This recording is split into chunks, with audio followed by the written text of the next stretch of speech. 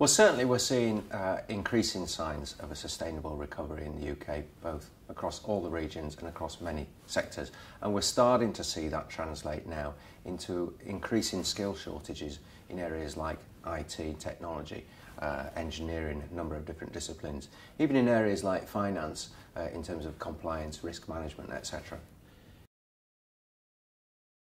The UK is suffering today from a talent mismatch. That means that employers are increasingly finding it difficult to find the right skills for the opportunities that they are creating. And in fact, when you look across Europe, only countries such as Spain, Portugal and Ireland are struggling with a greater mismatch than what we're seeing in the UK today. The government could certainly do more to help businesses to reach out into the market to find the talent that they need, whether that is allowing businesses greater access into the markets around the world, particularly outside the EU, making it easier for businesses to find and then attract into the UK the kind of world-class talent that they may be struggling to find domestically.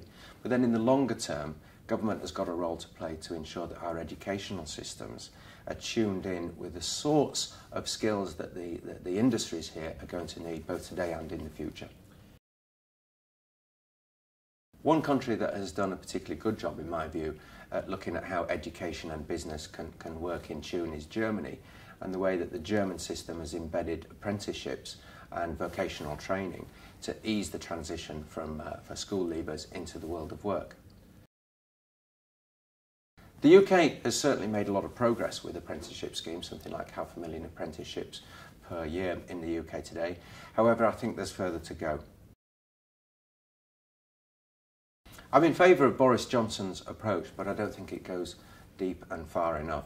It's limited towards fashion and technology. I think we could be looking broader at the whole world of science and technology and engineering.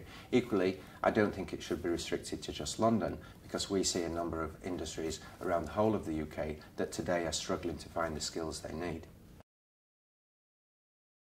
Given the talent mismatch that we're seeing today and employers struggling to find the right skills, then clearly there's a long way that we can go from here to actually improve the way educational systems are generating the kind of skills that industry is going to need for the future.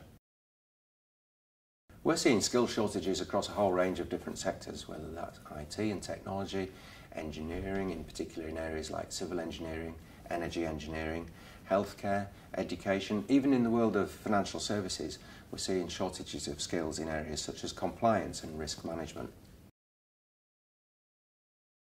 I think it's a little unfortunate that all of the political parties have just started to address immigration as a catch-all phrase, and I think it's time that we started to break down immigration and look at it more as skilled migration and unskilled labour migration. At the moment in the UK, undoubtedly a number of companies are struggling to find the people that they need to fill the roles that they're creating. The implication of leaving those jobs unfilled is actually lower GDP growth, lost opportunities for that company, lower investments, and ultimately it will lead to lower future job creation for the domestic workforce.